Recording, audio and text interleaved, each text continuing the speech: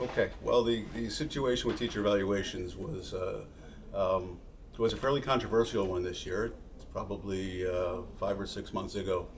We were presented with a proposal that would decrease the number of ETSs, and ETSs in elementary teaching specialists.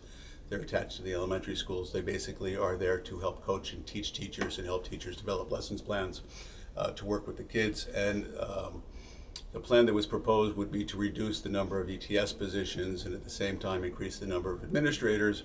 The ETSs that would be reduced wouldn't leave the district, but they would transition into different positions. In fact, some of them to become administrators.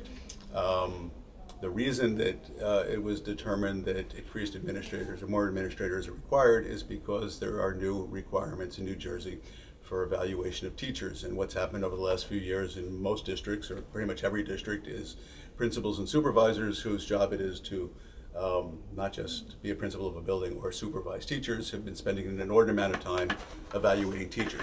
And that does two things. One, most importantly from school district's point of view, it takes that professional away from what they really are intended to do. In the case of a principal, you want a principal to be in a building, you want him or her to be walking around, to be visible, to be among students, to be meeting parents. And if they're now forced to spend twice as much time as previously required or more evaluating teachers, they really don't have an opportunity to do what they're supposed to do.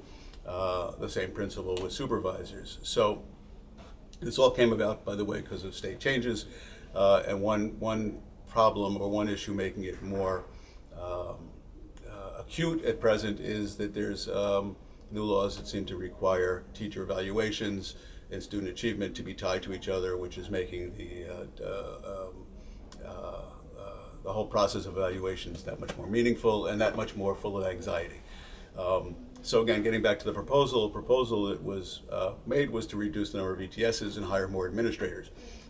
There seemed to be a pull between two groups on the board, one of whom were in support of the plan and one of whom were not, based on the reduction of ETSs.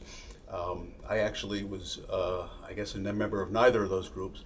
It was my feeling that the best way to deal with the situation would be, rather than hire as many new administrators that they did, is to take an opportunity to bring in people on an annual contract, retired principals, retired supervisors, to come in and do evaluations for a year's time, because it gives the district an opportunity to find out exactly how well it's going to acclimate to this new system.